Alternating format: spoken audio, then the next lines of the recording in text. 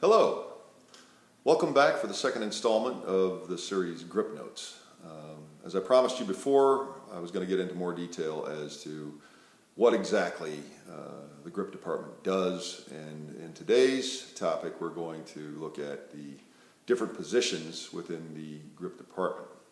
So, as I described before, once the producers have hired a director and the director has hired a cinematographer, then the cinematographer is going to need to hire a camera crew and a lighting crew.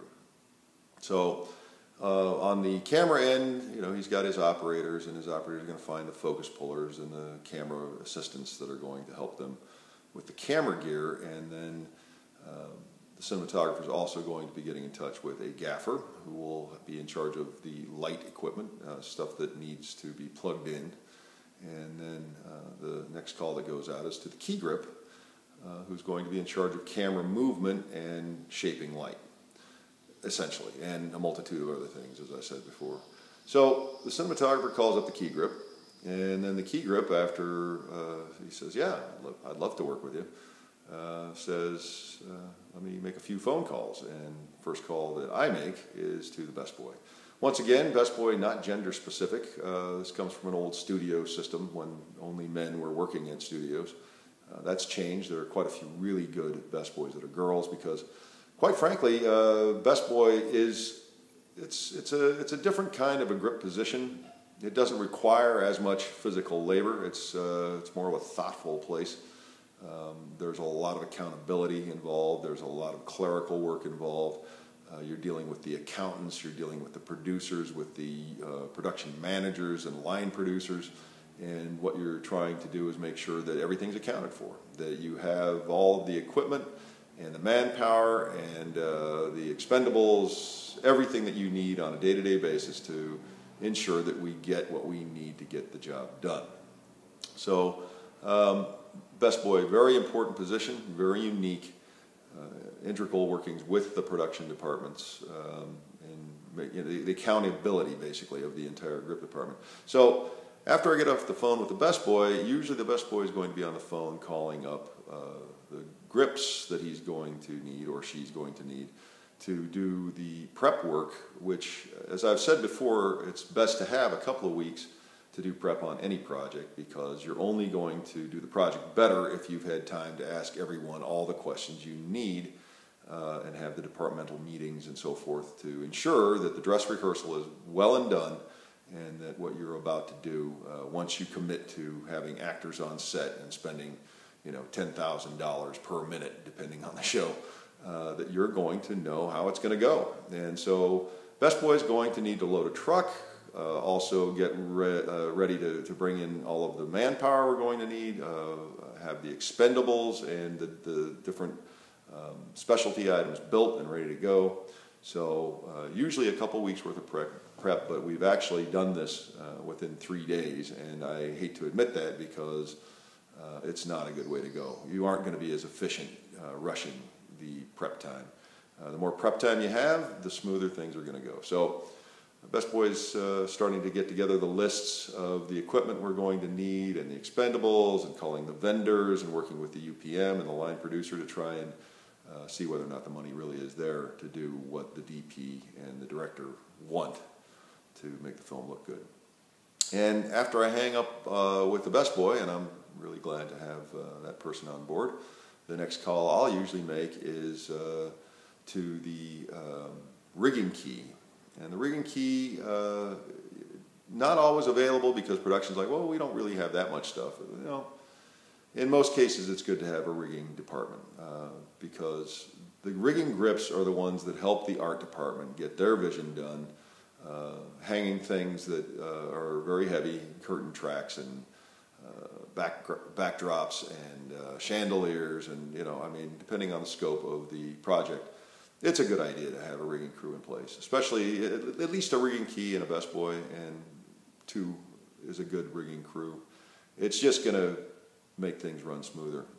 And what the rigging key is going to do is get together with myself and the gaffer and the cinematographer and go over the blueprints about what the stage looks like, if we have any location situations that we're going to need specialty things done there, the rigging key usually goes on the scouts with me to ensure that whatever we're going to plan on location is going to go smooth. There's going to be condors that need to be rigged, and you know, entire auditoriums that need to be lit up, and movie theaters, and you know, whatever it is, whatever the locations are, the rigging key and I and the gaffer and the cinematographer all work together to try and figure out what equipment we need for that. Now, if I've got a rigging key in place, now I know I can walk away and concentrate back on the shooting aspects of the film, and all the prep work is going to be handled by the rigging key.